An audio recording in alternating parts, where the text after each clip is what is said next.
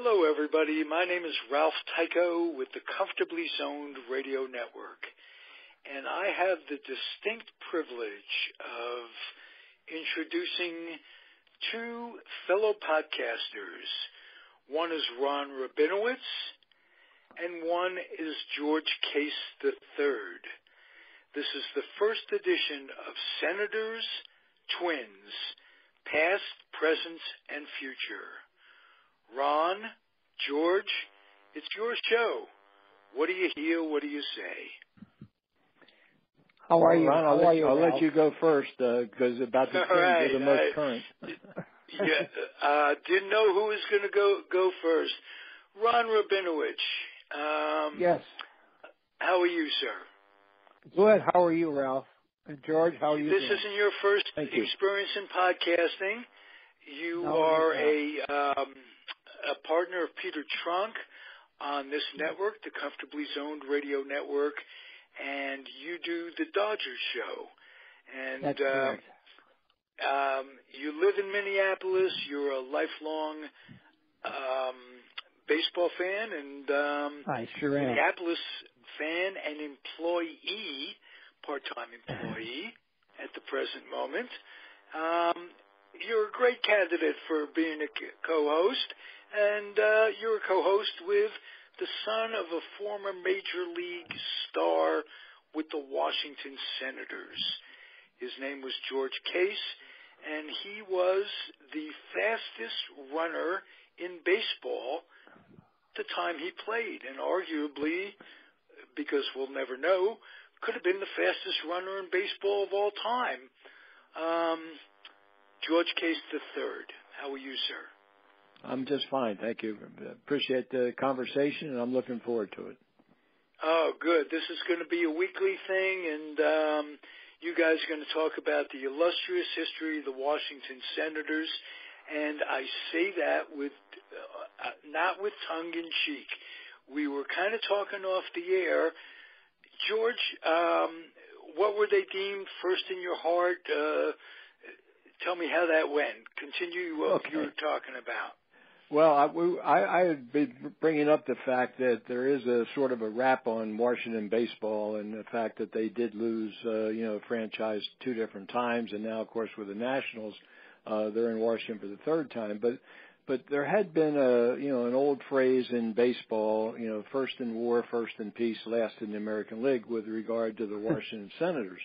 And my point was that is not 100% accurate because Washington did win the 1924 World Series. They won the American League pennant in 1925. They won the American League pennant in 1933. And in 2 years that my dad was playing, 1943 and 1945, they finished in second place. So they weren't always the last place ball club over the years. And of course, many, many great Washington players over the years, starting with probably the greatest of all pitchers in Major League Baseball history, Walter Johnson. Huh, right. That's right. He was tremendous. And you know what I admire most about Washington Senators? They just had the W on their uniforms. It was like the Yankees. There was no change. It was continuity. It was what you expected. They might have changed the outline of the letterings on the patches of this, that, and the other thing, but it was so classy, and it was opening day.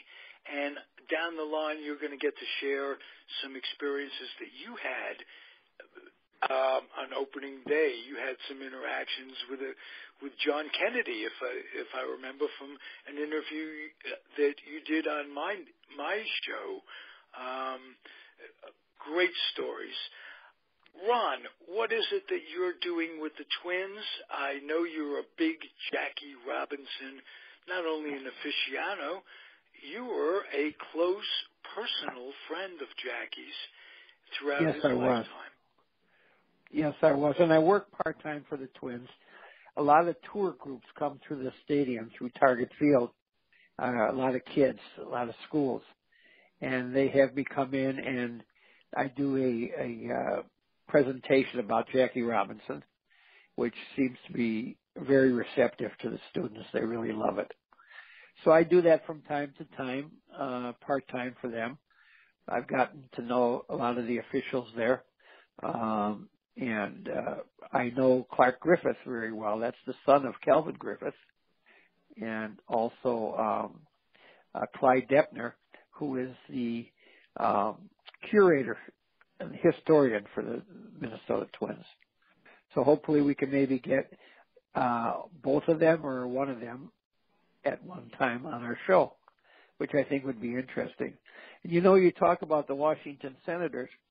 There was a Broadway musical in 1955 that came out called The Damn Yankees. And it was based on Gwen, the Washington Verdon. Senators. I still see Gwen Verdon. Yeah, that's right. That's right. You know, if I can jump in here 1 second, Ron and Ralph, I just wanted to mention when you bring up Damn Yankees, this is a true story.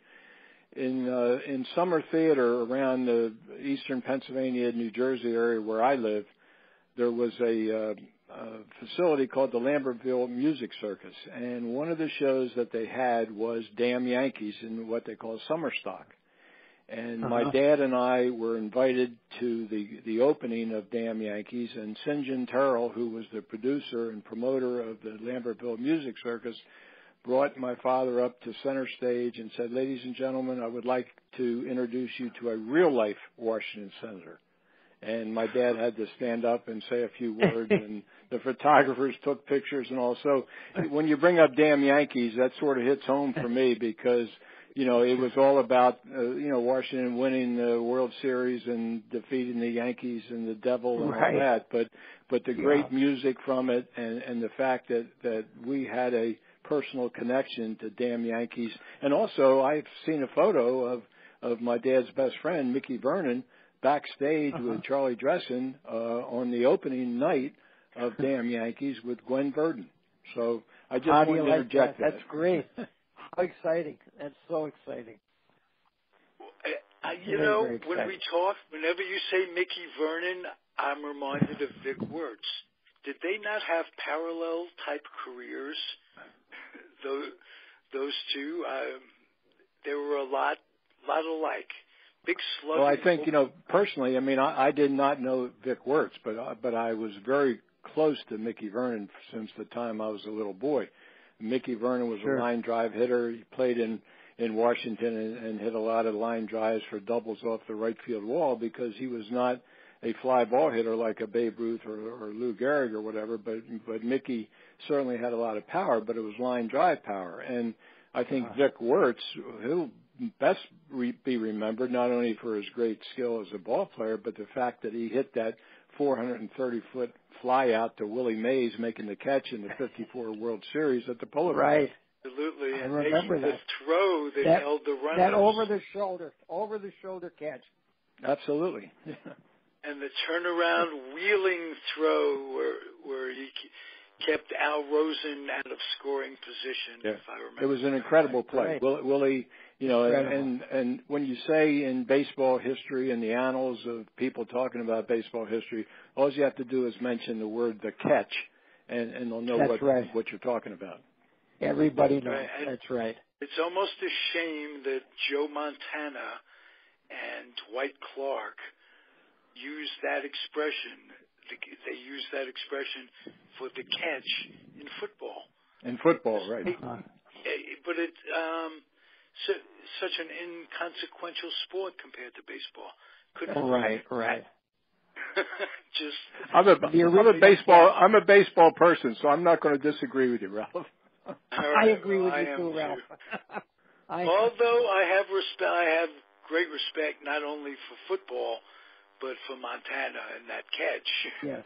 But they should have called it the nab or the snatch or just something else. Don't take away from Willie, for crying out loud. Right. Because the real catch was Willie Mays. That was it. Right. That was the real catch. I was 10 years old when that movie came out, 9 years old maybe. And they told me that the song had an uncle, my mother's uncle actually, called him Uncle Sam, and he was a heart doctor in New York. And when that song played, my family kidded me. They said, "That's Uncle Sam's song." I'm thinking, that's his song. That's certainly one of the most famous songs of that show. He'd come for Yuntif. Yeah, right. You gotta have heart. I'm going. He's looking at me miles like and miles and miles and miles of heart. And then there's Joe Hardy. Just the character of Joe Hardy. All of us would like to get young and fulfill our dream, but he was faced with the important part. What's the most important part of his life? It's his wife. It's his love. Going back, he didn't take any of Gwen Verdon's advances on screen. That was left to the imagination, of course, which made it great when you're 9 years old. Right, of course. Great. I was told, and I don't know how true it is, but I was told that the character of Joe Hardy was based upon, the life of Roy Sievers. And, of course, Roy, one of the greatest of all Washington home run hitters. So whether or not that was true, but that was the story that was related to me. Oh, that's very interesting. It's very interesting. I couldn't think that wouldn't exactly be the way it worked out historically with Roy Sievers, but Roy Sievers had a lot of power. He was a slugger. Absolutely. He was a big home run hitter. Yeah, he was. Yeah. And he must have lasted 10, 15 years, his career. He lasted a long time. Well into... Didn't he come back with the second Senators? Roy came back, I think, briefly. It was after my dad had left Washington. My dad and Mickey had left, but I think Roy came back briefly. But Roy, as Ron knows, Roy Sievers was one of the four great right-handed power hitters for Washington. Beginning with Sievers and then Killebrew and Allison and Lemon and of course Killebrew and Allison. Both played for Washington as well as the Twins. So, there was a tremendous correlation because at one time Griffith Stadium had a huge left field. It was 407 feet down the line, and they had very little right-handed power. And then once Calvin Griffith moved the fence in to become more reachable, all of a sudden you had Sievers and Lemon and Killebrew and Allison leading the American League in home runs. So it was a terrific thing. And then when the ball club left Washington and went to Minnesota, Allison and Killebrew were two of their great stars. And my dad happened to be coaching for the Twins in '68, and he thought that they had a real shot at the World Series because of the talent they had on the club. But they were they had an injury problem, and Killebrew only played in 100 games. So, they never made it to the World Series. They had a bad year, but the fact of the injuries. But they had some great players, as Ron knows, during that era with the Twins. Tony Oliva was terrific, and Zoila Versailles, and of course later on Rod Carew and Jim Cott, Jim Perry. Amazing. They were really Mudcat Grant. They were terrific players. You guys had players that had career years in '65, infielders. Ron Allen and Versailles. There was another kid who was the third baseman that had a very, very good year, and I can't think of his name right off the top of my head. But they really didn't develop. Like Allen was out of the game quickly, and the third baseman I'm thinking of was going quickly as well. But that was a fun team to watch. It was. Osick was on that team. That was a hitting team, deep pinch hitters. Killebrew playing a little third. Rich Rollins was the guy's name I'm thinking. Rich Rollins. Oh boy, another name I was. And he played a little third. Killebrew played first. It was a nice little team. You had Allison and good center fielder, whose name escapes me too, and Earl Batty catching. That was Earl Batty, right. That's right. The first significant African-American player in the franchise, as far as that's correct. I can think of. And didn't come up with the Twins, came up with the White Sox. Do either of you or both of you remember the significance, how he became a Twin? I know they had Sherm Lawler, the White Sox did. Was he traded? I don't know that. I don't recall. Okay. I know he was with the White Sox at one time, Earl Batty was, and then he came to the Twins, I believe. But one of the things significant with the Twins was, in those days, they had a tremendous farm club. Tremendous. And they brought, every year they were bringing up new stars. It was tremendous. They had some great ball players that came up through their minor league system. And every year you had another star. It was just tremendous. Whether it was Rod Carew, whether it was Kirby Puckett, or on and on and on. I mean, you could name so many of them. Oh, absolutely. Tony Oliva? And look, Tony Oliva, right. Yeah. I was with Tony Oliva one day at the Metrodome, and he said to me, he says, Ronnie, he says, if I'd have played at the Metrodome, I would have hit more home runs in favor of. But, of course, he didn't play there, but he's a great guy. I love Tony. We're good friends. George, do you follow the Twins in today's day and age? Yeah, I certainly follow them. You know, being in Eastern Pennsylvania, we don't get all the coverage of the Twins that we would if we lived in the Midwest. But the fact that my dad did have a personal connection to the Twins means that I certainly follow them. And a lot of the players that Ron has mentioned, were there when my dad was coaching, and he worked with Cesar Tovar, and he worked with Carew and Oliva and those guys, and Jim Perry and Jim Cott. Matter of fact, right before my dad died, about a month before he passed away, my dad had a phone call from Jim Cott just to see how he was doing. And I remember my father saying to me, boy, that was so nice of Jim to call me, because Jim didn't have to do that, but he did it because he's a class person, a very, very thoughtful individual, and my dad really appreciated that call. Yeah, that's great. No, Jim was a great guy.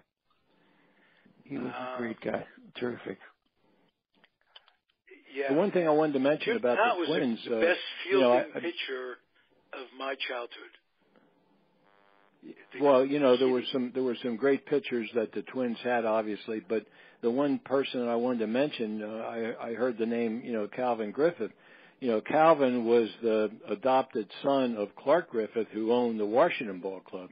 And when the elder Mr. Griffith died, Calvin took over the club and then eventually moved the club from Washington to Minnesota. And one of the other executives, Ron, you might have met her, was Thelma Haynes Griffith, who was married to Joe Haynes, who was a pitcher with the Senators, and Thelma was Clark Griffith's adopted daughter as well. Their name had been Robertson when they lived in Canada, and Sherry and Billy Robertson were two executives with the Twins. So there was a strong connection between the Washington Ball Club and my dad and the Twins for many years. So obviously I've always followed the Twins because I feel a personal connection myself. Of course. And Ron, you live in Minneapolis. I do. To the ballpark, and how many games do you see a year? I see probably a dozen games a year. I mean, I go in there sometimes. I'm always there on April 15th, of course, and they bring me out on the field for Jackie Robinson Day. I've been out there every year, and it's been very exciting. That's been really thrilling. And I'm involved with the Twins quite a bit. They're a good organization. They've had some bumps the last couple of years, but I think these new guys I can't remember the name right now, but the new general manager and his assistant, one is from the Texas Rangers, and the other is from the Cleveland Indians. And I think the two of them will definitely start bringing some new blood in there, and turning this team around. And I think Molitor's been a terrific help. I think he's a great manager and a wonderful man. So we'll see what happens. Certainly a good, what they call a solid ball player. He would be in there day after day. He probably played 155 games a year. You never heard him complain. He played when and at what position and in what order, the batting order they needed him.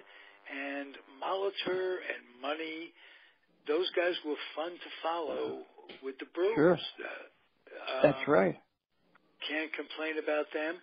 And what I like about the Twins, they have longevity in their managers. Yes, they do. Ups and downs, in and outs. They realized Gardenhire was the same manager when they were winning than when they were losing. That's right. The big responsibility for putting the ball club together was based on the general managers, the scouts, player development. That's what does it. And Gardner, Kelly before him, maybe 10, 15 years between them of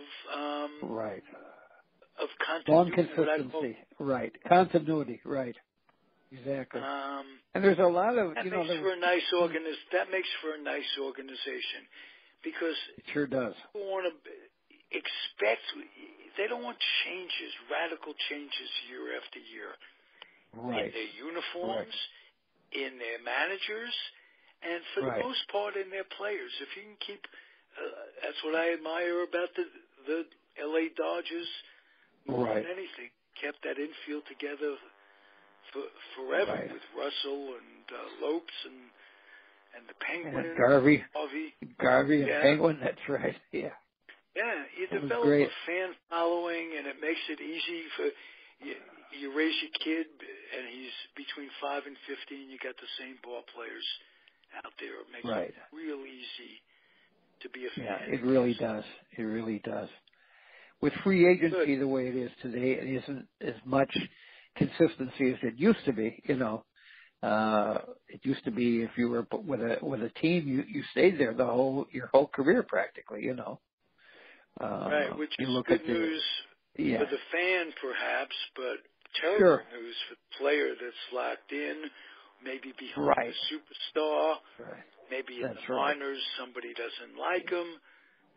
Has to spend his career back, never advancing.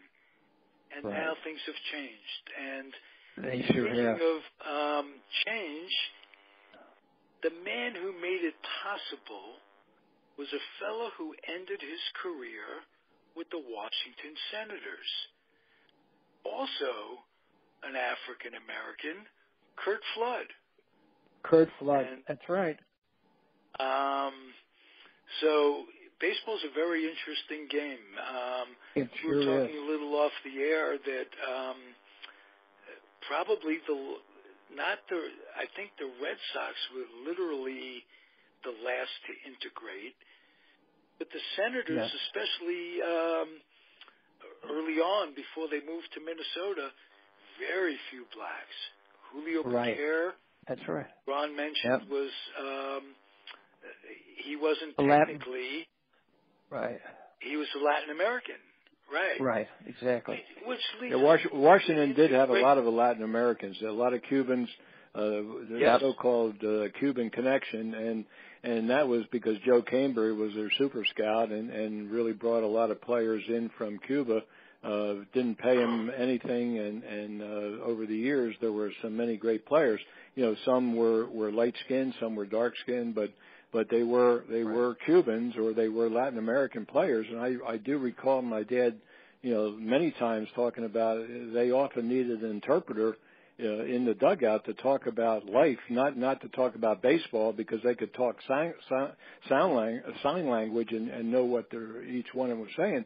But in talking about life in general, a translator was necessary because the American players didn't speak Spanish and the Spanish players didn't speak English. So, that was a really problem during the early days of Washington baseball in the 40s in particular, when there were so many Cuban ball players. Uh-huh. They had pitchers like Camilo Pascual was Camilo Pascual. Cuban, and Pedro great Ramos. pitcher, Pedro Ramos, another great pitcher. Yeah. Connie Marrero, who just passed away not too long ago in Cuba, was 101 years old. When he was pitching, nobody really knew how old he was. And the fact is that there were some great, Cuban ball players over the years that played for Washington. And you're absolutely right. There was, as far as I know, there were very few African American players over the years during those years that played for Washington. But certainly, the Cuban influence was very strong. Right, it was very strong. There was O'Neill Levo was from Cuba. Castro not scouted by Washington? Ralph, that was the story. The story was, from what was told to me, that Joe Cambria, who also signed my dad, actually did go down and scout, Castro, but came back and said, he's not major league caliber, and whether or not, he ever would have played or the world situation would have been different if he'd ever signed a contract, we'll never know. But he certainly, Castro did have an affinity for baseball, but I don't believe that he had major league caliber credentials, and I think that's why the Senators passed on him. Uh-huh. Okay, now one more thing I want to mention before we get off the air is that on the page for your show, The Senators, Twins, Past, Present, and Future, is on Comfortably Zoned Radio, is a picture with the elder Mr. Griffith and your dad. And the elder Mr. Griffith is awarding your dad with a certificate. It's not just a certificate, it was a war bond. Tell us how your dad won that and what the circumstances were. Well, again, Ralph, it's interesting you mentioned, and the fact, as Ron knows, and you talked about how different baseball is. Back then, in those years of World War II and the great conflict of, our country against the Nazi regime in Japan, players who, if they were 4F, and my dad was a 4F because he had a separated shoulder, so they could not enter the service because the draft board, had rejected them, but they could still play baseball. But what the players who were playing at the time would try to do whatever they could do. There was a lot of fundraising events that went on, and this happened to be one of them. It was a fundraiser at Griffith Stadium, and they wanted to measure my dad's speed. So the world record had been, I think it was 13.8, and so my dad circled the bases in 13.5, very, very fast. And at the end of it, it was a AAU timer who verified the time. So my dad had set what they considered a world record, which I don't think means anything today because nobody even does it. But he was awarded a $100 war bond by Mr. Griffith. And that's what that picture is of Mr. Griffith presenting my dad with a $100 war bond, which was part of the lifestyle back then. There were war bonds and fundraisers for the Army and the Navy and the Air Force. They were very much a part of American life. And the fact that FDR in 1942 had proclaimed his so-called green light letter to keep Major League Baseball playing during the war. And so interesting. The expression carried, what'd you get for your bar mitzvah? A bond. A bond, that's right. We used to get bonds, exactly. Okay, I just wanted to make sure it was the same where you were, the same where I was. You get a bond for your bar mitzvah. And I think it looked good, too, because you could buy it for $18, and it says $25 bond. So, yeah, exactly. For the envelope, right. I got a $25. You had to wait 7 years, but that's all right. That's right. Yeah, my dad thought he was rich. He had a $100 war bond. Hey, let me tell you something. He was $100 in those days was a lot of money. Was a lot of money. Even $3/4 of $100 was a lot of money. Right. That's right. And there were 16 senators that are Hall of Fame members, and there are 7 Hall of Famers from the Twins. Not all of them. There's been a very strong correlation between the Hall of Fame and Minnesota and Washington over the years. Yeah. And again, my dad happened to be fortunate because he played with several of the Hall of Famers from Washington. Matter of fact, Al Simmons was an outfield teammate of my dad's, and Rick Farrell was a catcher with the Senators when my dad was playing, and then my father played against other Hall of Famers from some of the greatest players of all time, and Ted Williams and Gehrig and DiMaggio and Feller, and so we've had a very strong connection. As a matter of fact, the DVD that we have, Ball Field to Battlefield and Back from FDR to JFK, 2 years ago was honored at the Hall of Fame in Cooperstown during their movie festival. So we were quite happy about that. Oh, that's great. That's great.